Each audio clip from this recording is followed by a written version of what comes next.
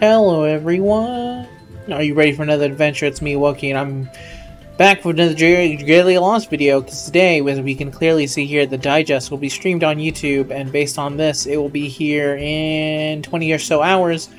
So before then, I figured, let's look back at the second year anniversary, kind of look at what they did, and kind of try and figure out what exactly I expect to see for the third year anniversary. So that's going to be today's video. I hope you like it. If you do, you can leave a like. You can comment down below. Tell me what you kind of want out of the third year anniversary. What you're expecting, what you're hoping, what is a long shot, what is a thing you think is 100% sure. Whatever you want to say. Feel free to leave it down there. And you can subscribe to me if you want some more general game... general me, I guess is the best way of saying it. I play more than Dragalia, but... I've been saving a very long time for Dragalia. You have no idea how hard it's been, dude. After they dropped Gala Volk, and then they immediately dropped the girl who was amazing with Gala Volk, and I had to just stop, because I was like, no, this is how they get me. I was very lucky to get him in not a lot of tickets, so I was like, okay, I just need to cut my losses now and wait for the actual anniversary. So... first things first, I think it's something that kind of bears in mind to be kind of mentioned. I don't know how much it's going to affect them. Now, obviously, when this anniversary was rolling around, I think people have forgotten about it just because it happened such a long time ago. But it had been around the time the pandemic had hit. The start of the pandemic, it's been a long-ass time. But I'm saying this now because back then they were going... all hands on, like, this is crazy, we're not going to stop for nothing, and we're going to keep on moving forward, and they've been doing that the entire time during the pandemic, not really slowing down when they really probably should have, and that kind of shows in what they had planned here for the anniversary. I think we might actually see some less stuff from them this year. I think that's probably possible, but hey, we'll see. But that's something I think you should be bared in mind when you're thinking about it. It's like, I think, and especially with what they kind of said, even though in the news bracket they said we're going to be slowing down events, they gave a specific date, and it's actually going to be a while until that kind of starts happening. So who knows, maybe this is going to be very fast, and then afterwards they're like, well, this is the part where around this part we realized that was unattainable, and that's why we stopped right here. But up until this point, you're going to have plenty of stuff, so... Anyway, the second year anniversary had game rebalance, and they had the Alberian Battle Royale. I guess let's start with the Alberian Battle Royale. So they added in a Battle Royale mode. I don't know if they're going to touch the Alberian Battle Royale mode, to be honest. I don't know what else they could do to it. It's kind of just exists on its own, and the people who don't play it automatically die in it or throw the game, and the people who want to play it are still playing it. So... I don't know if that's going to change, really. The one thing I am curious is if they're going to introduce another new way to play the game. I kind of doubt it, based off of some of the words they've used, and they're going to focus more on the actual gameplay stuff of Dragalia. But you never know. I don't really see them changing anything about the Alberian Battle Royale, though. So, I don't know how many people remember when the game rebalances. So let's start first. It was weapon and crafting reworks. Stuff used to work way different back in a year, so let's just specifically say what changes they made for this. The crafting instance tabs have been removed and replaced by weapons crafting tabs, for which players can select, craft, and upgrade a weapon for various groups. A new feature called the weapon bonus has been added. Certain weapon abilities will apply to all weapons. The way players use and upgrade weapons has changed other ways as well. This was pretty big because basically back in the day, each weapon used to be its own individual slot, and you'd have to go back and constantly sell stuff that was useless. It used to work very different than how it works now, where you have one kind of weapon and then you just kind of buy into it and it doesn't really take up any space. I think the current system we have now is good with some faults in it that I think could still be used in improvements. I don't think it needs a full rework, but if they want to make it a little better, I would be here for it. But let me tell you right now, that when they introduced this, oh my god, so many people were saying, I'm quitting Dragalia, this is the straw that broke the camel's back. When I thought that this rework was always needed and was bad, the only thing that was I thought they handled poorly, is that it actually hurt a lot of people that were it helped people like me who had all their stuff ready and on the side, but for a lot of other people who didn't really have it, like they played a very different style of game to me, who didn't really save everything, it kind of screwed them over, and that's kind of where I'm going with the Worm Prince as well. Because a lot of people used to only keep one copy. I was one of the very few people who always kept 4 copies of absolutely everything that I needed just in case. And so when the reworks happened, I was one of the very few people who was so crazy built for it, where they were like, who plays like this? And I was like, I played like this, and this is awesome. This is exactly what I wanted. But it ended up hurting a lot of people, and I think Worm Prince might need another rework of some kind. I don't know how. I'm going to say right now, I think what they'll do is they'll add more. At this point, I think every single Worm Prince should be under one of the bonuses, because there's still a lot of Worm Prince that don't give a bonus to the overarching thing, like if you use 4 of these, you get dragon bonus stuff, or you use 2 of these, you're immune to this and such and so forth. I think that kind of needs to be improved, and I think it's a real shame that they haven't gone back and, you know, made a lot of those better for whatever reason. So I think the 3rd anniversary would be a good time. Not a complete rework. They just need to update some of them, basically, is what I want. This rework was also a pain in the butt with Worm Prince, because it was basically like the Avengers, when the Thanos snapped his fingers, and it was like, alright, so which one of the 2 abilities survived? Was it one of the good ones? Oh god, thank god. Back in the day, Chocolatiers, for example, used to give 50% charge and 50% charge. So it used to give just 100% skill charge at the beginning, and then post-buff it only gave 50. So that was one of the ones that got hugely hurt when the snap happened, and it affected a lot of Worm Prince. But anyway, I think they could still use something with improving some Worm Prince, but not a full rework. At least that's what I'm thinking in my head. Changes to the summoning system. This is when they added worm signals and stuff like that, and I think in the first year, or around this time, is when they introduced the new way of summoning where they dropped the price of a multi and they made it better. Here's where I think a lot of my specific things are going into. So here's my specific problem with the summoning system as it is now. I think, and I've had to think about it for a while, because I do think that a lot of people make a good point. The main thing, my main problem here is that I think summoning in Dragalia currently sucks. It's hell. It's actively hell, and it's not as bad as when it used to be, when Worm Prince used to be in banners. But I think it's almost getting there. I think it's almost getting there with how bad it is, if they don't make some changes to it, and I think it's time for them to make some smart changes. One big change I'm going to say right now, I think dupe adventurers should add to pity. If you get a dupe adventurer, that should count as either you have another... instead of 300, that's 10 whole points if you get a dupe 5-star. Because I think that's the worst thing, is that if you get a dupe 5-star, it can feel like your the wind out of your sails just gets completely blown out of you. And there's just no value in a dupe adventure. The best you can say is water. And for a player like me, and maybe that shows the difference between a player like me and players who are more into the game, the water they give me is useless. I have plenty of water for the specific units that I use and what I want. I never have run out of water one time playing this game. And like I said with the Worm Prince changes, when everyone was saying, oh my god, I need water because I never fully unbounded all of my Worm Prince just in case, I did. I don't need... All my Worm Prince are basically done. They were already done by the time the rework happened. So the idea of them giving still the same amount of water that they've been given since year 0 of the game, I think is unacceptable. At least based off of specifically the improvements Dragalia has done. It's a little different with some gachas who never change. But I think for Dragalia, I think this change... Something should change in that. And it should be something related to dupe adventures. Because I think right now they need to give something better than what they have right now, and I think helping making the 5 adventurers count towards pity and increasing that will help out a little bit. It will help definitely lessen the blow at points.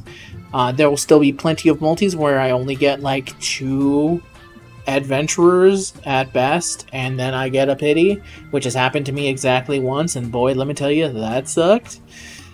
But yeah. That's at least my current thoughts and feelings about this. So, I also wouldn't mind it if they changed it to 1,000 Warmite is 1 multi now. I think that would also be fine. If you don't want to change that, I think that would also help kind of lessen... It would be a whole... It would save you like, what? Well, let me actually check on this. Let me look at the... Let me pull up the old calculator. Because I'm pretty sure if it costs this many and you times it by 30... 3,000... 3,000... You would basically save... Let me see, 6,000 divided by... You'd save around 5 multis for going for pity, which isn't bad. It's not the worst thing in the world, I think. I don't know, but I think there should be some changes towards this. Or if anything, at least update the fucking 5-star ticket. Come on. That thing is not good anymore. It hasn't been good for 3 years. So I think it can kind of use a little bit of balance. Adventure and Dragon balance. We've already seen them kind of hint going for a Dragon balance with the new system that's going to be coming with the update. We don't know how.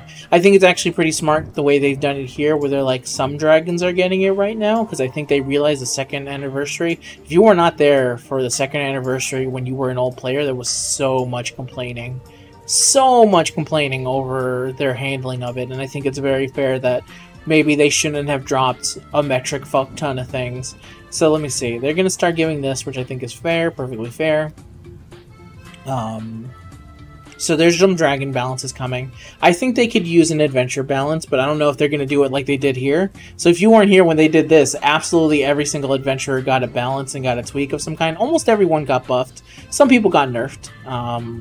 For example, Vice, I think, the Shadow 3, he got nerfed because he was too good for what they wanted. So they kind of nerfed him a little bit, which I thought was fair, considering absolutely everyone else got buffed. Now because of Curse and Nihility, I don't think that, I don't know if this is going to change anything. I think they might change Curse of Nihility, and I think that what ends up happening is Adventurers aren't going to get a rework, because I think the rework towards Adventurers is Curse of Nihility. I'm someone who thinks that under certain circumstances and certain fights, Curse of Nihility is perfectly fine. I don't think it should be used for endgame content, though. I don't think it should be used for some of the ender bosses just because they think that certain adventurers completely solo them. If you feel certain adventurers, because the way they're built, are so negative towards the experience, my suggestion would be ban those characters outright from this specific stage if you feel that way. But it's a single player game. I think banning would be silly. But if they really felt that strongly about it, I guess I would be fine with it. If it meant that people would be good once again. Some other thing they could balance, actually. I think they could balance a lot of I was going to call them the spirals, but I was going to call them the mighty dudes. But they're not all from the mighties, from Trials of the Mighty. Spirals, some older spirals probably now, and to be honest, some of the newer spirals have not been that great, so I could see some of them getting adjusted to make them a little bit better, but again, I don't know if they're going to go as crazy as they did when they announced this, because this was insane. Absolutely every adventure, and then they did not tell us what any of the changes were. It was absolute chaos, so I don't know if they're going to do it again.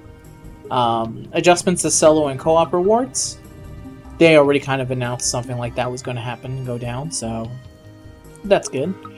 Let me see. There was changes to endeavors, conditions to unlocking quest. They removed the mentor bonus, so this is actually good, and they added a new weapon type, mana casters. So this is a good time to mention, are they going to remove anything and kind of start moving them into something new?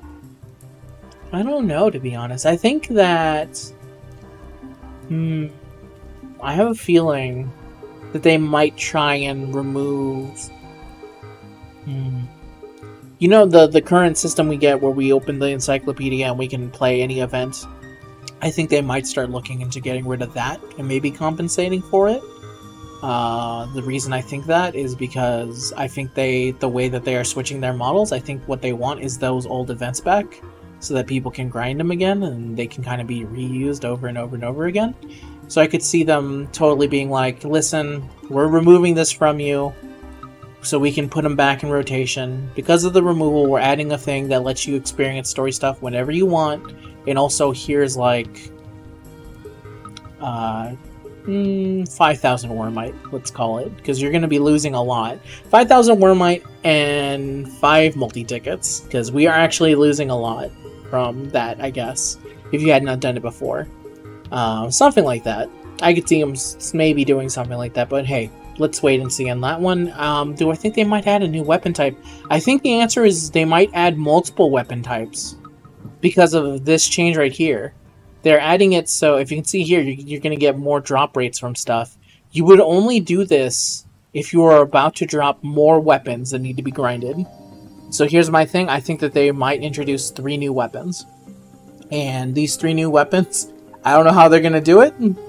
Because currently Manacasters are the biggest pain in the asses, and to be honest, Manacasters are in essence 3 classes in one already, which makes them equally annoying that not every single class has them, and mostly all of them are 5 stars. I think they should look back into maybe giving us some 4 stars again, 4 and 3 stars again, that'd be nice. Besides just Sharpshooter Joe. I think it'd actually be funny if they gave Sharpshooter Joe some kind of spiral, a Trial of the Mighty related to the anniversary or something. Actually, here's another thing that I don't think it's gonna have available to me, but I think a rework of Trials of the Mighty and or Mana Spirals in general might be coming as well, especially with the new item that's coming in. I think it's likely that something will change, but we'll wait and see about that. Let me see. Anything to, I don't know if there's anything else I can really think of. Oh, we'll get a new mini, of course. The following formerly limited will now be non-limited. I think they might do that again. I think that's very likely.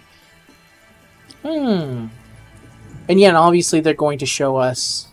Oh yeah, here was the Gala Dragalia, a summon showcase with all of them on it. We'll probably get something similar to this, but maybe divided into some banners. And same goes for the Platinum showcase stuff. I won't discuss what unit I think will be likely for the Gala Dragalia, because people should be caught up in story, so I'm not going to say anything there. If you made it this far and have not mentioned it in the comments, I thank you. If not, then maybe avoid the comments. I think they might announce a collab. I think that's something that might happen here, now that I'm looking. Obviously, daily free tenfold will happen. We'll get a buttload. If you are someone coming in from Genshin, don't worry. We get a lot of free multis. I don't even bring it up because it's like, yeah, no shit, we're gonna get a lot of free multis. That's actually the fun thing about playing side games, is that you don't never have to worry about your game getting a lot of multis, because that's all we really do. We may make you grind forever, but at least you get a lot of multis to summon with. That's something for sure. Let me see, anything else I want to kind of talk about first? No, I think that's basically it. I'm going to go in there. They're going to obviously reveal some characters. I think a collab might be coming. They might reveal some stuff for the Halloween.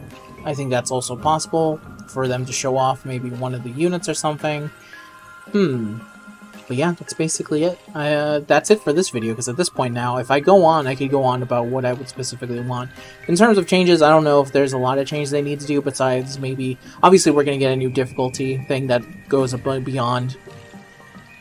well, actually, I don't know if we are going to. We might get a new set, because there's so many elemental stuff we can kind of work with, but... You know, for now, I just wanted to make this video before the actual stuff gets in, to see how much of what I think is coming is actually right. Thank you very much for listening to this video. I'll see you guys whenever the digest drops down. I'll make sure to recap what I think is coming and stuff like that. And that's the end of today's video.